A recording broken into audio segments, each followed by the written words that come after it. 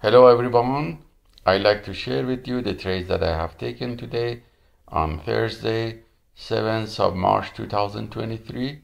These trades were taken on Nasdaq, Dow Jones and S&P 500.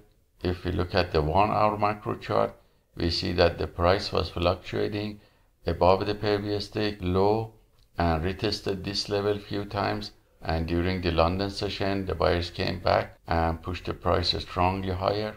So during the New York market opening, if we look at the 10-minute macro chart, we see that the price initially went up and then had a pullback and retested the previous level of the high or point of controls on all E-minis, and the buyers came back at this point around 10 o'clock. So this wave of uptrend was taken with setup C and T repeatedly on Nasdaq, Dow Jones and S&P 500. And all these signals were copied by copy trader to multiple Apex Trader funding accounts.